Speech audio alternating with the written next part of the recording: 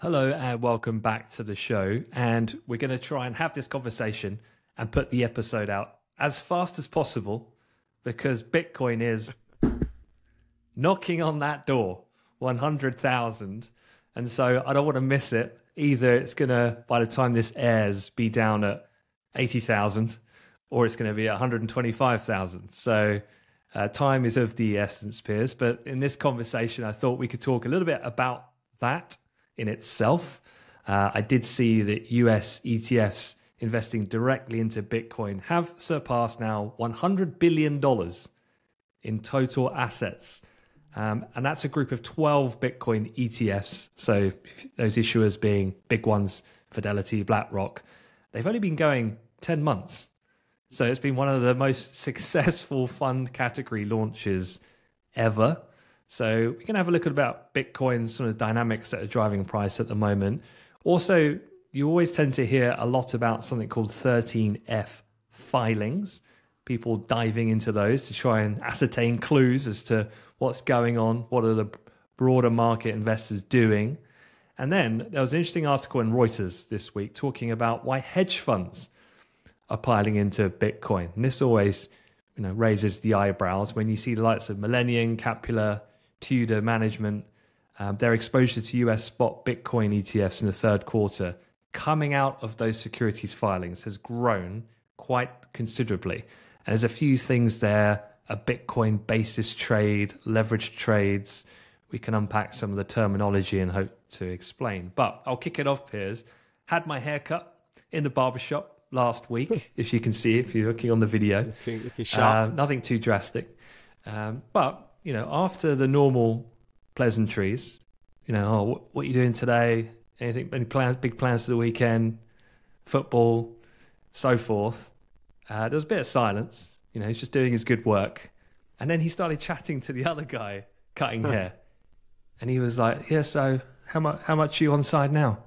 And he was like, oh, I'm up about 6% since yesterday. And I was like, oh, hang on. Sorry, guys, what are you talking about? And they were like, Bitcoin. It's like, you haven't seen it? And I was like, deja vu. It felt like we were right back in the mix of a few years ago. And they were, declaring to me their own 13F filings, I think, of their entire crypto portfolio. Right. And I was just like, wow, it always amazes me how active people are actually day trading this stuff, which they were literally on their phones whilst cutting hair. But I thought, very timely though, because the guy will be very pleased if it breaks 100K next time I go and get my hair cut. Exactly. But your thoughts on the whole thing? He won't be cutting hair anymore. Bitcoin millionaire. I actually saw, I just kind of reading up on all things sort of crypto, just a quick funny story from my side actually. There's this guy, a cryptocurrency entrepreneur, a guy called Maurizio Catalan. Okay.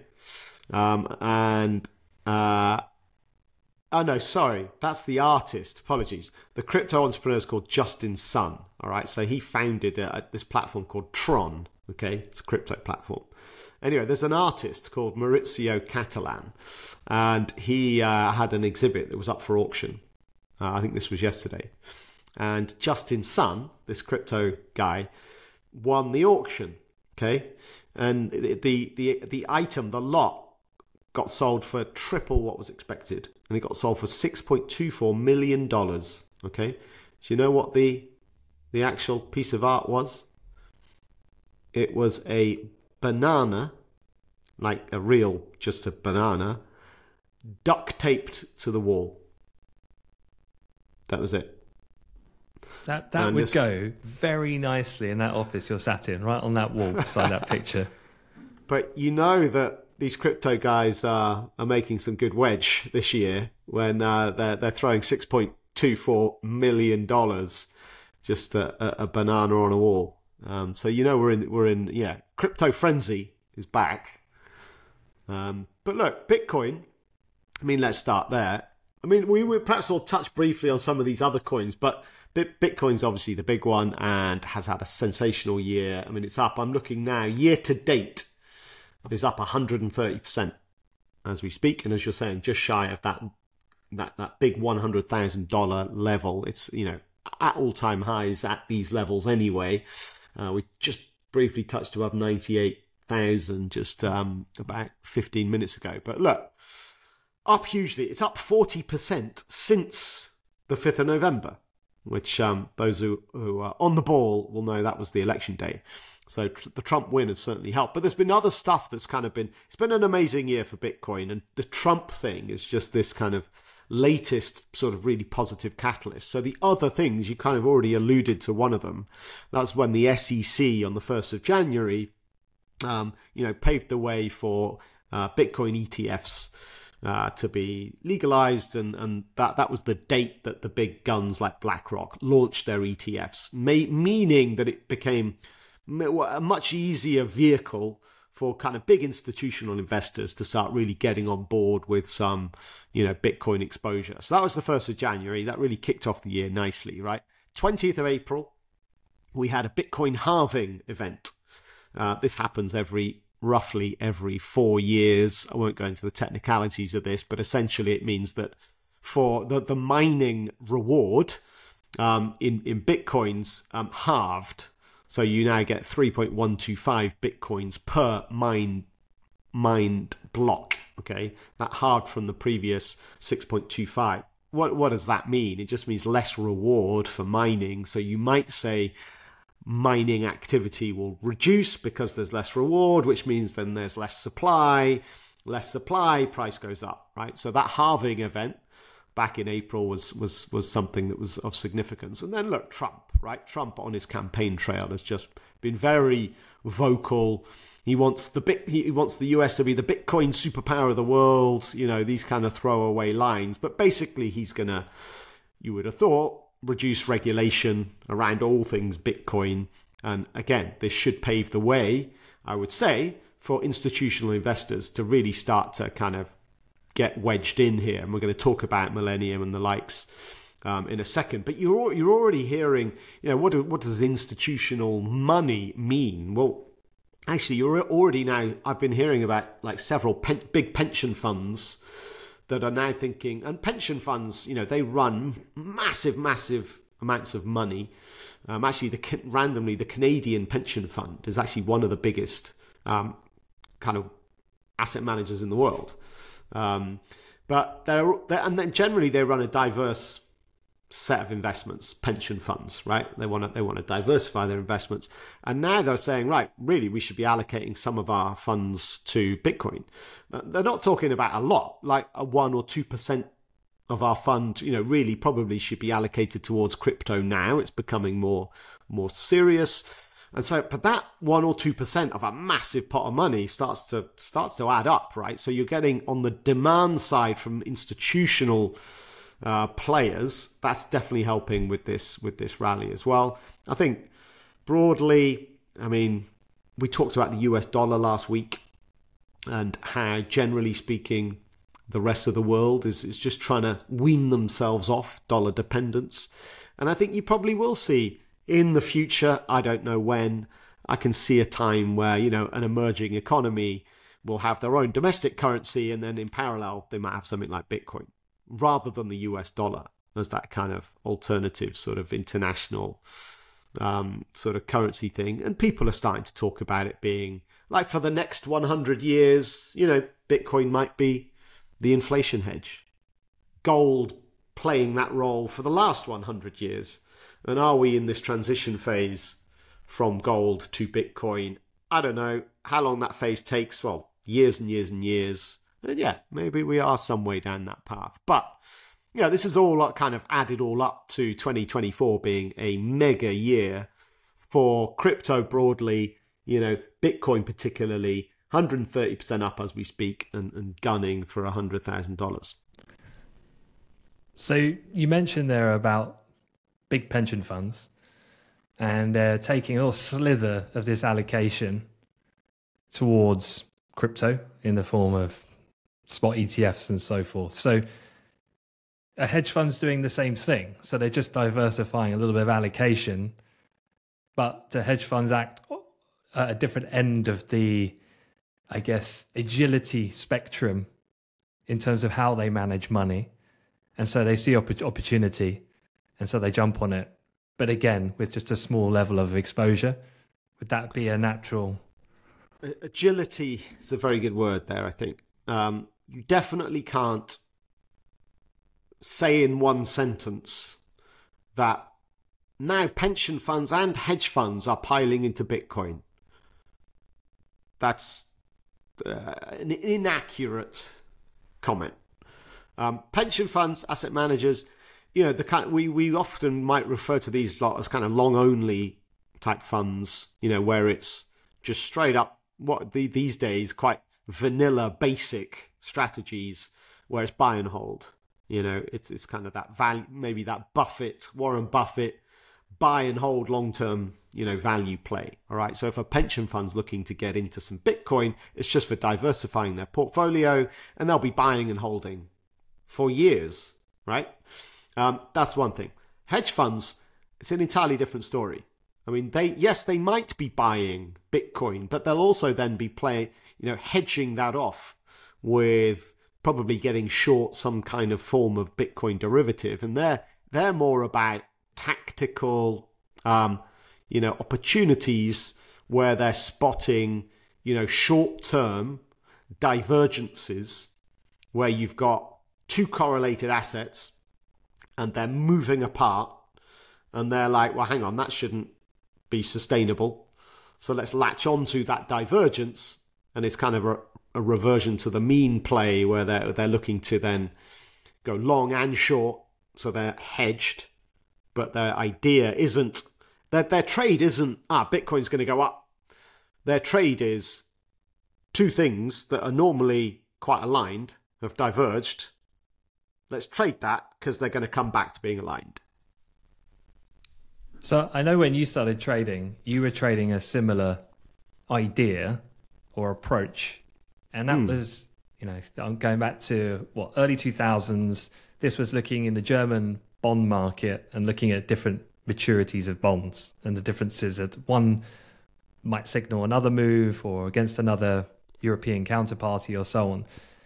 Is it because the spot Bitcoin ETFs are so new that it takes time for the market to eradicate these opportunities, and as the size of the market gets bigger and the investors get more sophisticated, then that arbitrage trade is only there for a finite period of time before eventually it starts to erode?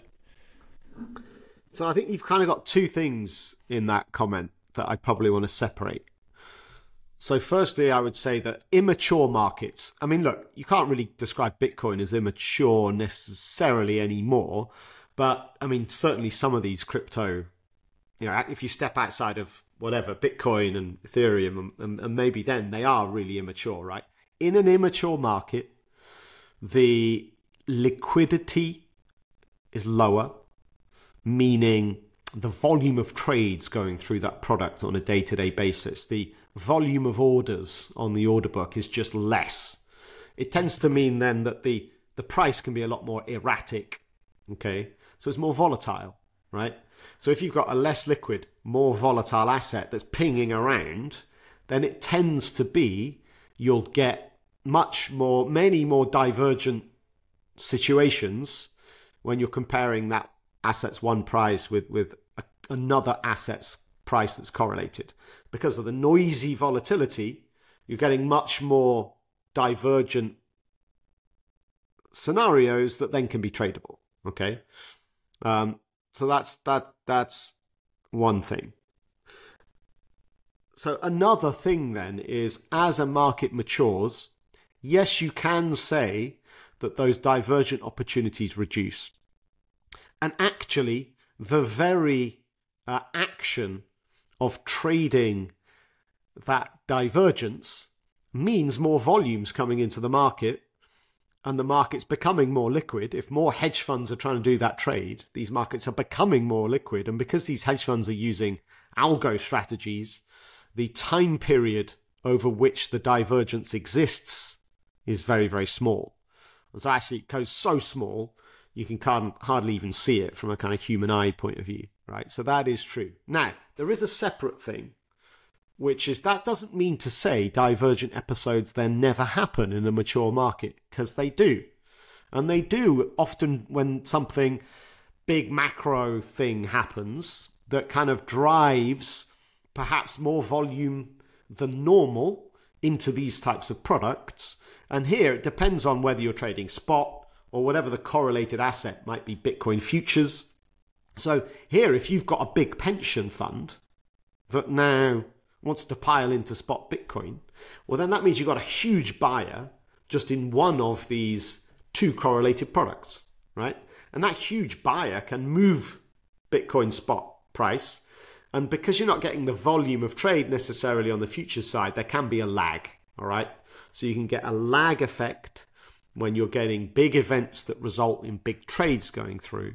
And then these lag events, that's perfect for these hedge funds that are looking to try and firstly identify the divergent scenario, secondly execute a strategy to exploit it, and then thirdly profit as that divergence reverts back.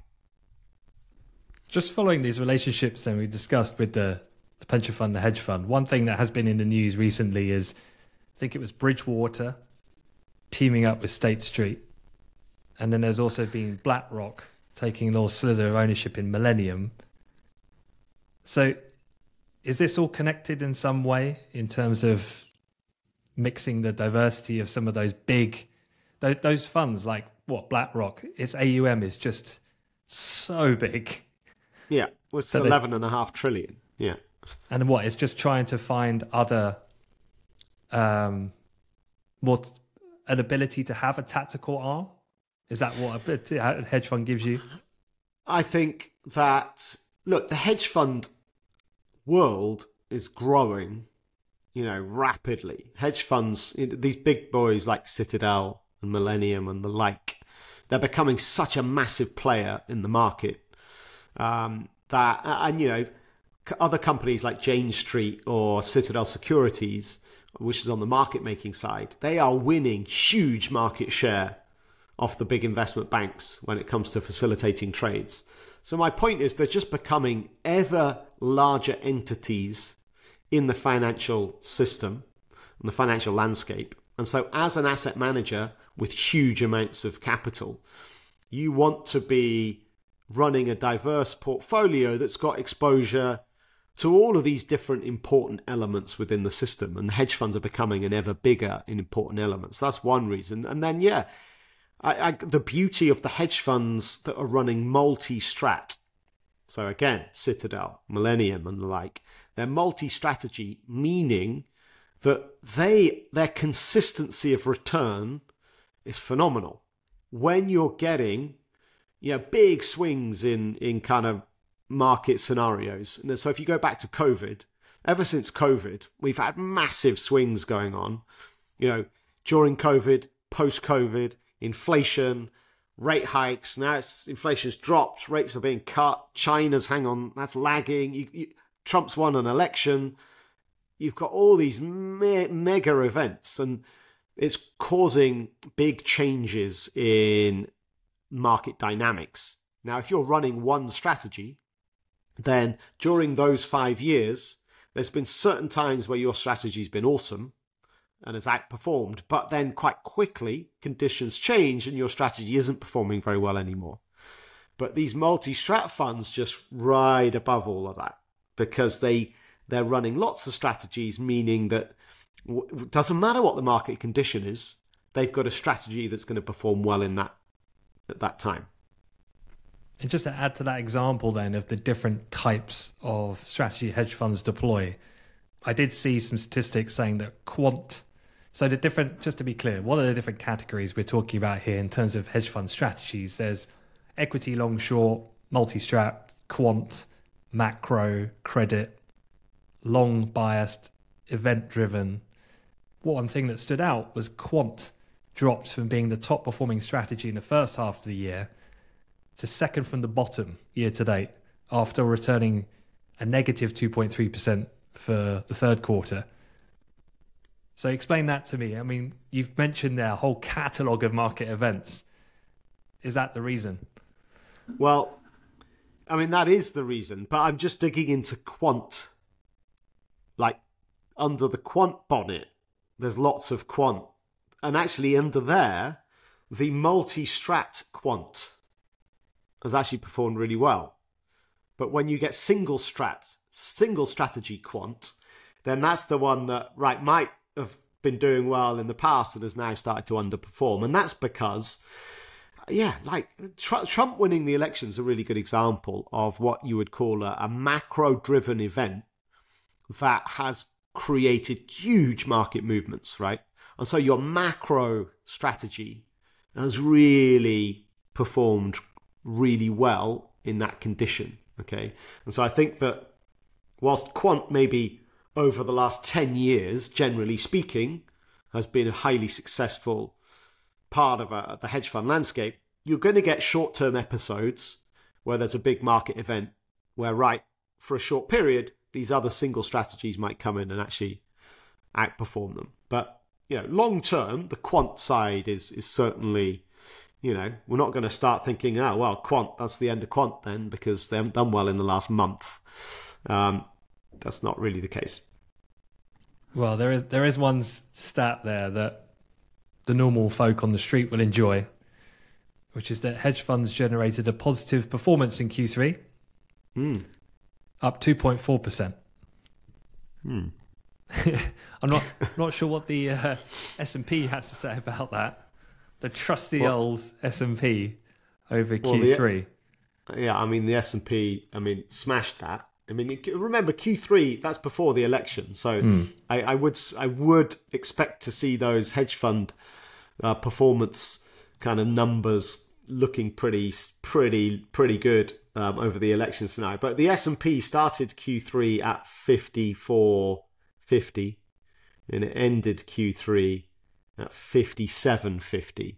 So yeah, that's up 300 points, let's call it. So it's about 6-7%. So nice. The hedge funds have been underperforms the broad index, which is never a good look. Okay, well look, let's did mention that Reuters article at the top of the show. So given what we've discussed, maybe just to break that down a little bit. So there's a couple of names here, some that you've already mentioned, likes of Millennium, Capula, Tudor, and they're talking about this so-called Bitcoin basis trade. So just want to understand a little bit more what that is. And then also, given that it involves futures, what a leveraged trade is, what the pros and cons of that are. Mm-hmm. Yeah, so a basis trade, it's quite a popular one in the hedge fund space. And actually, I mean, like the formal definition of it is basically a strategy that's it's like a multifaceted trading strategy. Okay, so again, a bit more complex than those boring old long-only pension fund type thing where you're just buying something. Okay, this is then multifaceted, and it's a strategy that's basically built, it's kind of what we've already been saying, it's built around the difference between the spot price of a commodity and then that commodity's derivative futures price. Okay, so the futures market, that's a whole set of financial products whose value is derived from the underlying physical asset. Okay, so then you've got these two things, and they're highly, highly correlated. And again, back to that word correlation and back to that principle that hedge funds use about, right, let's spend a lot of time, and actually a lot of their quants, it's actually just scouring global markets and measuring kind of beta, it's measuring correlation between assets. And they're trying to find assets that are highly correlated. So obviously, a commodity and its futures price is highly correlated. Okay, so once you've got a highly correlated setup, all you're then looking for is when that correlation momentarily or in a short-term scenario breaks down and you get divergence from the two. And all they're saying, it's very simple. They're just saying that that's not a sustainable setup. These are, fundamentally correlated assets, and if they diverge, that ain't right. That's not going to last. So how can we place a trade to profit from and exploit this very short-term dislocation of the relationship on the principle that that relationship will come back together and the correlation will kind of reform? And so this basis trade is a long-short trade. So that, again, is hedged, right? Hedged fund. So using this Bitcoin example, they'd be buying, so this would be a long basis trade where you're buying the spot and you're going short the futures. Okay, that's a long basis trade. A short basis trade is the opposite, where you're shorting the spot and you're buying the futures. But let's just talk about a long basis trade. So if your view is that, right, the price of Bitcoin spot versus the price of Bitcoin futures has diverged, it's wide, the spread, so we use a word called the spread. The spread between those two prices has got wider, and that's unusually wide, and this relationship's diverged a little bit. Right, let's get on it. So if we think the gap has widened, how do you profit from then the gap narrowing?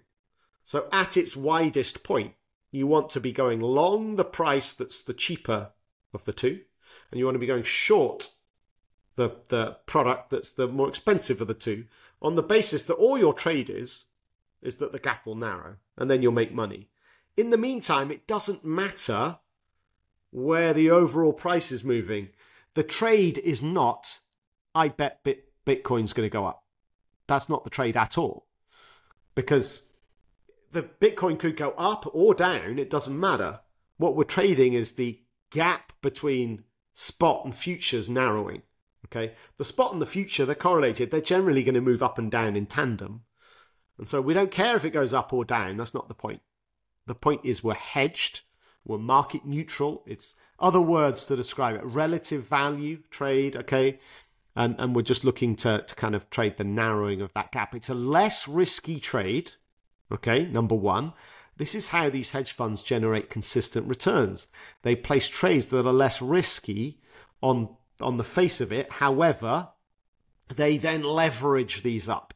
They're basically trying to find low risk trading opportunities, but they then bet huge amounts on that trade. And they'll do that through, well, there's a traditional idea of leverage, which is basically, a derivative product, and that allows you to leverage your exposure to that underlying asset. But actually, a lot of work that the investment banks do, there's a division within an investment bank sort of global markets. There's a division called prime brokerage. And the prime brokerage division services hedge funds. Okay, they provide all services that hedge funds could want. One of those is financing their leveraged positions. So essentially, I'll just simplify this. Hedge funds borrow money from the banks to double, triple, quadruple, quintuple down their bet on these types of trades, which in principle are low risk. But then they just amp it up. So they're generating huge profits from a low risk trade where the price movements are actually quite small. Yeah, it's really interesting actually listening to you describe it. And I was just thinking of, if you're a student and you're thinking about careers, and how that ties to skill sets, because I was just thinking when you were describing correlations, looking at data from the kind of the engineer's perspective, the researcher, and then ultimately the trader, which makes up that kind of quant trio, if you like, that would work in uniform. And it's interesting how you can have one marketplace, but such different tactics.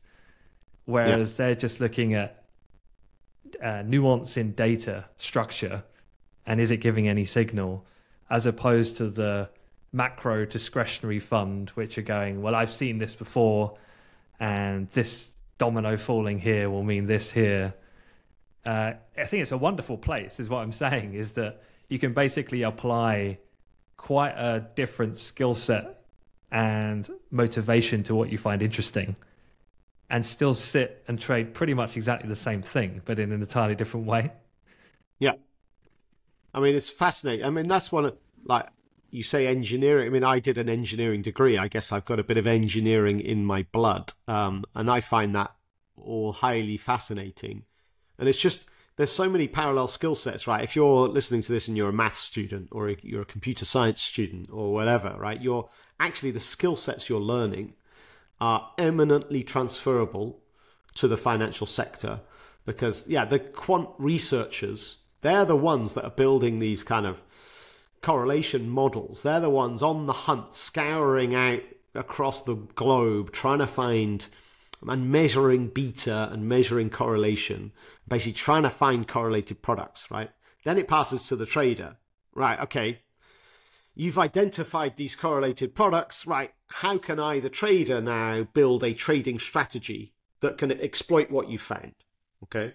Then it passes to the engineer who goes, all right, trader, I see your strategy. I'll now code that so that it's automated. And then bang, you're away. And then these funds are just making these, you know, I don't know what the, like hundreds of thousands, millions of trades based on these correlation kind of mismatches. And it's just you're immune to market shocks. You know, the macro is irrelevant, to be quite frank. And it doesn't matter if Trump wins or Bitcoin breaks 100,000 or, you know, the Fed hikes rates by 1% or whatever. It's just not relevant to the way that they're operating. Okay, well, to conclude then, Bitcoin is at knocking 100K. In your experience, you know, you've been around the block long enough. You've seen enough record highs and big psychological levels tested. Is there any behavioral takeaways using your past experiences that you could kind of help people with just dealing with what's about to come with these big figures? I mean, this is kind of compounded by it's 100K. We're not at like 50, 80, 90 anymore. Yeah. I mean, I'd say because crypto is generally speaking still a relatively immature market, and I know Bitcoin, all right, it's the most mature of that set of immature products, but it's still immature. So what typically happens is it's very the behavior of its price is heavily influenced by technical or indeed emotional factors. All you need to do is look at a Bitcoin chart for this year to understand what I mean, because the previous high of the year was back in March, okay? And that high was around, let's just round it to $73,000, okay? And that was a really key resistance level for the whole of the first half of the year. We then dipped a bit through the summer, then we came back up, and then the Trump effect obviously got things right up, pushing back to the upside. Now, we broke that March high basically on the 5th of November, the Trump win. Immediately, or relatively immediate, in a matter of days, so we broke 73, and in a matter of days, we hit 90,000. It's like bang. And that's what we call a technical breakout. That's like that. Think about it from a psychology point of view. If this thing has been held back below $73 for 9 months, each time it's hitting it, it's a barrier, a barrier, a barrier, and people are going, well, you know, that's the top. I'm not buying here because this is resistance. What do you need as a signal to go, actually, all right, this thing is going up and I am going to buy? Well, what you need is to see it break that previous high. That's what we call a bullish breakout signal. And so people are like, okay, we're kind of over that barrier. Okay, I'm buying because we're on to the next phase of the upside, right? And when so many people have that same attitude, the volume coming in on the buy side of the market is huge, and that's what ramps and accelerates the price movement upwards. So it's called a technical breakout. So we went from 73, bang, to 90 straight away. But as soon as we hit 90, it stopped.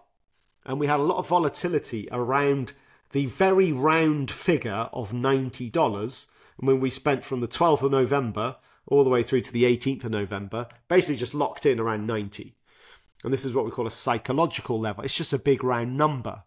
Oh, it's broken the March high, right? I'm buying. Okay, we're at all-time ever highs, so there's no reference point of previous behavior at these levels. So, right, where am I going to sell? Well, 90. You know, I'll sell at the next round number, right? But 90, of course, isn't as big a round number as 100. And so whilst we did pause at 90 there for a few days, here we are now on a journey inevitably to $100,000. We're trading at 97,500 at the moment. We're going to hit 100,000. What happens there, I can't tell you, because one of two things will happen. That will be that it's such a big psychological level, you get a lot of profit taking, which of course then will drive the price back down. Or there's enough appetite in buying that it breaks 100,000, in which case people will be going, all right, where's the next stop's 150? And I remember this vividly back in, I think it was 2008, when the price of oil broke $100. And it was knocking on the door of $100. And it was key resistance, key resistance, key resistance. It then broke. And we went, bang, went 150, like pretty much in the matter of a couple of weeks. I mean, I will finish that story though, because 3 months later, having hit 150, or maybe 6 months later, it was trading 35. So I will just caveat that. But yeah, $100,000 is a very important price point for Bitcoin. Inevitably, there'll be some profit taking there. But if we were to break it, then yeah, it's kind of probably hold on to your hats. This is all education content, folks. Yeah.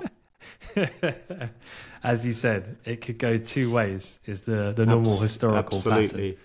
All right. Well, look, thank you as ever, Piers, for sharing your thoughts. Thanks everyone for listening, and we will see you all next week. See you later.